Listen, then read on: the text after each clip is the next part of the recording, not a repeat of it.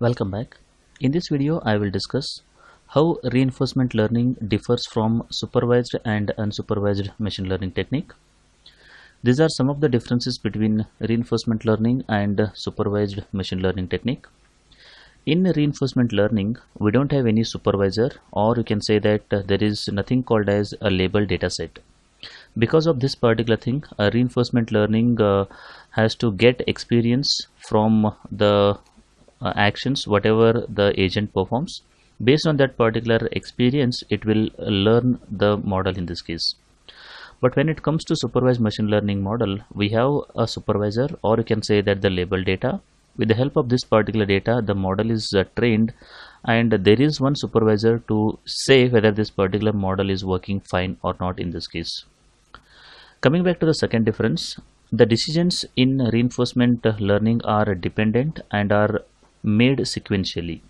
That is, whenever you want to go from the initial state to goal state, the initial state to goal state will be done sequentially, that is state by state. You will go from one state to other state to next state, and finally you will reach that particular goal state over here. So that's the reason it is called as sequentially in this case. But when it comes to supervised learning technique, once the training is done, the new examples are classified independent of other new examples over here. So the decisions are independent of each other in supervised machine learning technique here. When it comes to reinforcement learning, the feedback for a particular you can say that the action is not available immediately. For example, if you want to go from initial state to goal state, unless and until you reach that particular goal state, you are not going to get the feedback here whether you have reached the goal state or you have not reached the goal state. So that feedback is not available instantaneously. It is delayed by time in reinforcement learning. But when it comes to this supervised learning, usually the feedback is instantaneous once the model is created. For example, you have trained your model and you want to classify the new example. You just give that particular new example to the model will give you the result in that particular case. That is instantaneously over here, that too independent of other new examples in this case. Now agent action affects the next input data, that is whatever the agent has taken an action at a time t, that will affects the next input data, that is the action he will perform in a t+1.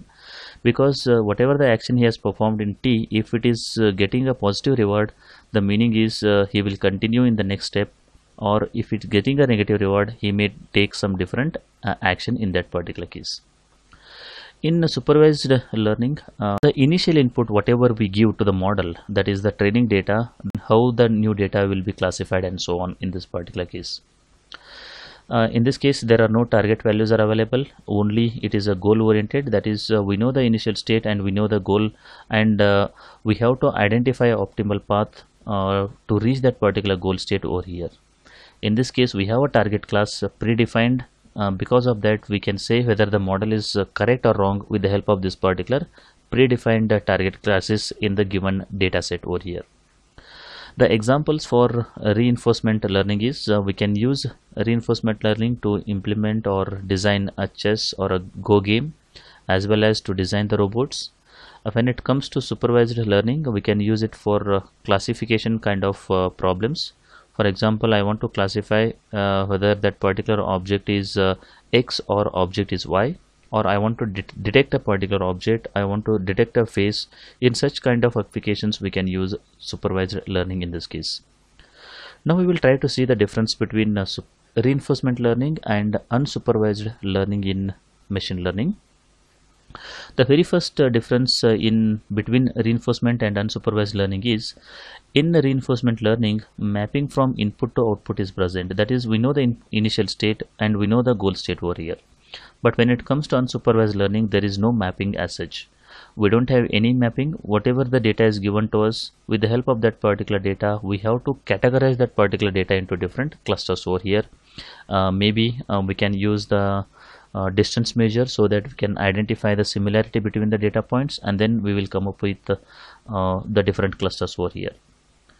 But as such, there is no mapping from input to output over here. In reinforcement learning, we will get feedback from the environment you may not get the feedback immediately, but you will get delayed feedback at least. That is, when you reach the goal state, you will get a positive feedback, and if you don't reach the goal state, but if you reach the danger or something like that, you will get a negative feedback over here. But when it comes to unsupervised learning, we will never get the feedback over here. We have to consider the inherent properties of that particular data set, and then we need to classify that create a clusters for that particular data based on those particular patterns over here. So we will never get any feedback from the environment in unsupervised learning technique over here. So in this video, I have discussed what are the difference between reinforcement learning and supervised machine learning technique, as well as what are the different differences are there between reinforcement learning and unsupervised machine learning technique. I hope the concept is clear. If you like the video, do like and share with your friends. Press the subscribe button for more videos. Press the bell icon for regular updates. Thank you for watching.